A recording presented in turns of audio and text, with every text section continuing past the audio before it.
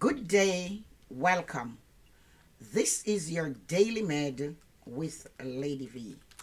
In this session, we will look at the book of Ephesians, chapters 1 through 6, to see what Christ says about the believers.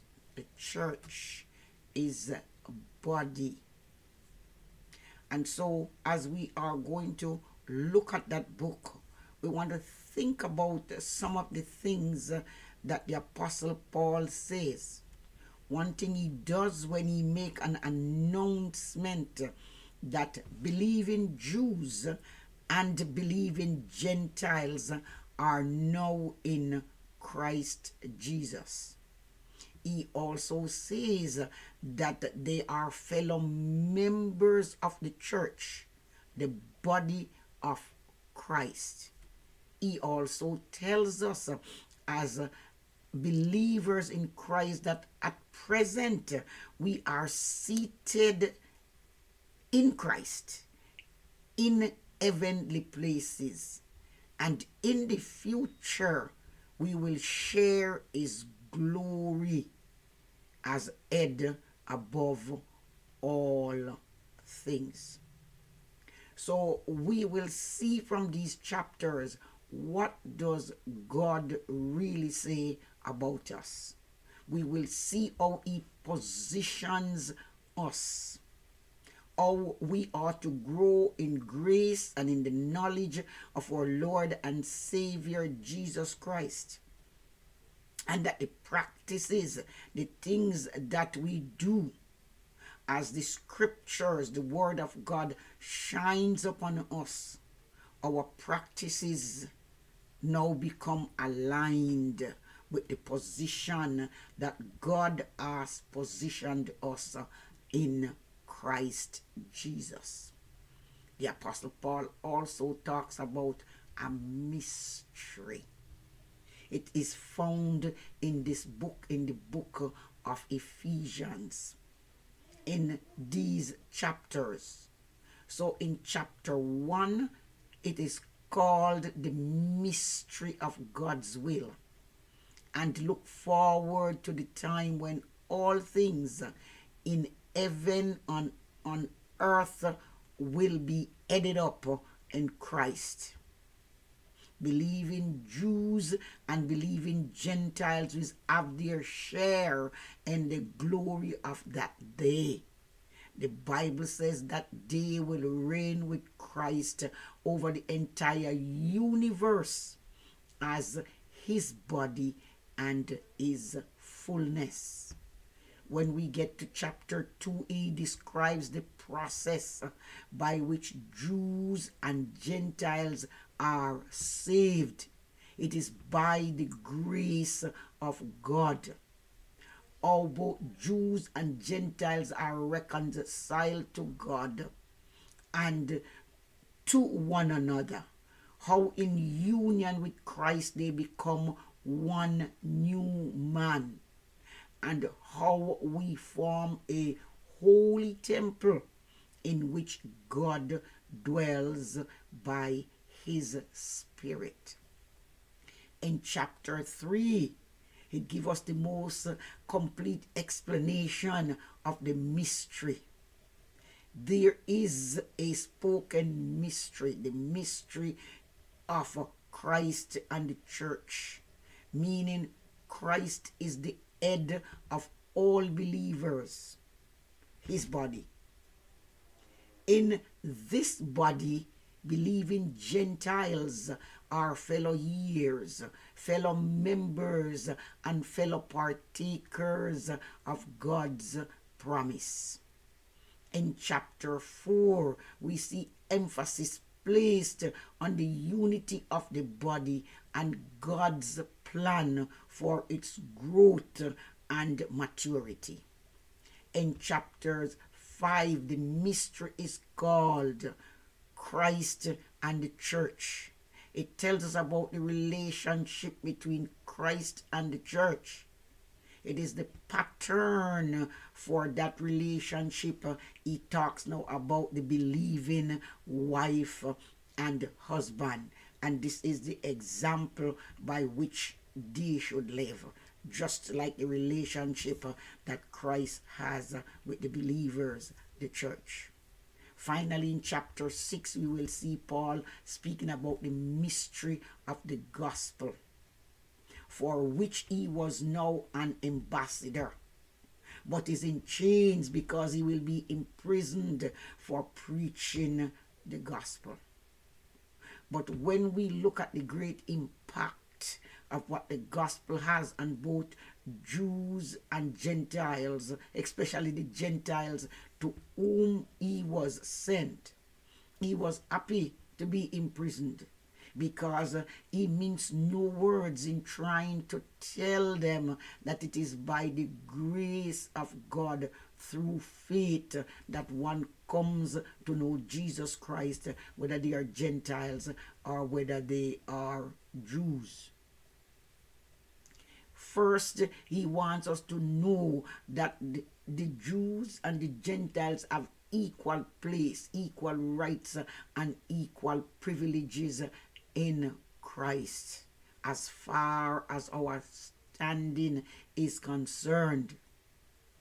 And we, Jews, Gentiles, were both destined to be enthroned with Christ, his body, his bride, sharing the glory of his universal reign.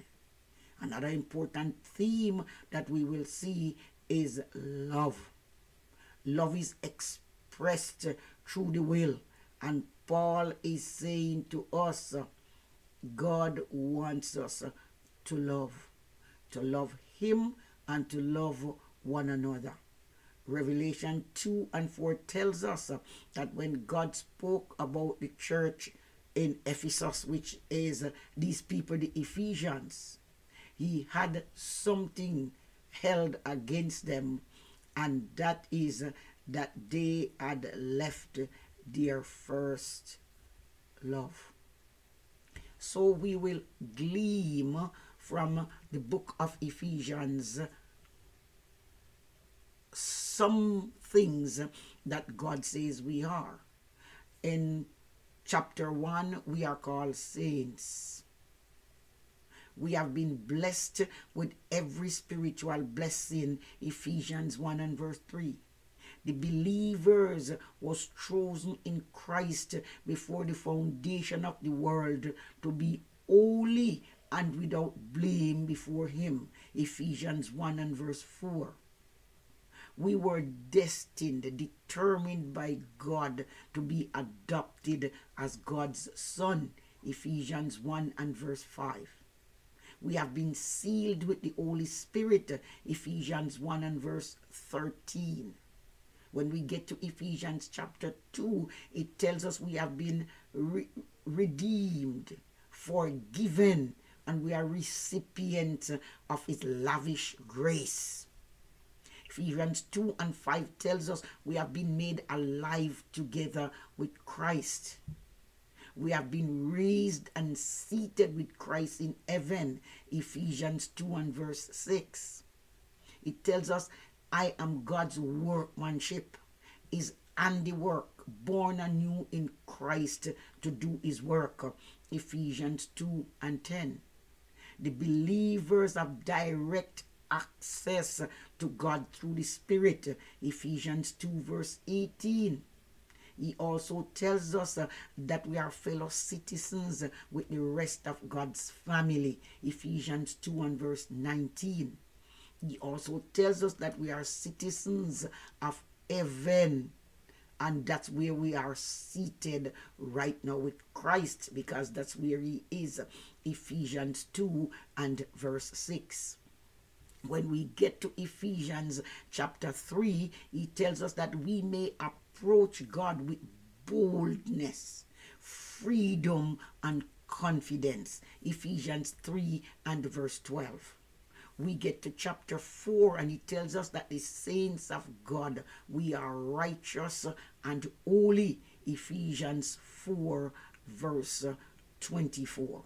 So there is a lot that we can glean from what the Apostle Paul says about the believers, about Christ, about the church. He even tells us to put on the whole armor in chapter 6. And so there is a lot that we can learn from day to day. What does God say about the believer? What is our standing in Him? God has placed us to stand in Christ because we have accepted what His Son Jesus Christ did, the redemptive work at Calvary. Therefore, we can believe and put our confidence in Him and trust that who He says we are, that is who we are.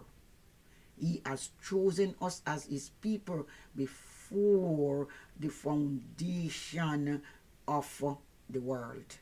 Therefore, we can love Him. We can pray to Him. We can worship Him. We can adore Him. We can give Him honor and thanksgiving. Because as people of God, He is our Creator. Not only our Creator, He is our Father. Not only is He our Father, but Jesus says, listen, we are friends and brother. I am your Redeemer. God says, now that Christ redeems them, they are justified. I see them as if they have never sinned. And He says, now they are united with Christ in one spirit. And He goes on to tell us that our body is the temple of the Holy Spirit, whose we are. We are not our own, but we are bought with a price, the precious blood of Jesus Christ. So believers, let us walk in liberty. Let us walk in love, knowing that all this is done for us, all because of the redemptive blood of Jesus Christ on the cross, and because we have accepted Him. We have placed our faith and confidence and have believed in the Son of God, that God sent Him into the world not to condemn us, that we might have eternal life through Him. Thank you again for watching, and thank you for your continued support.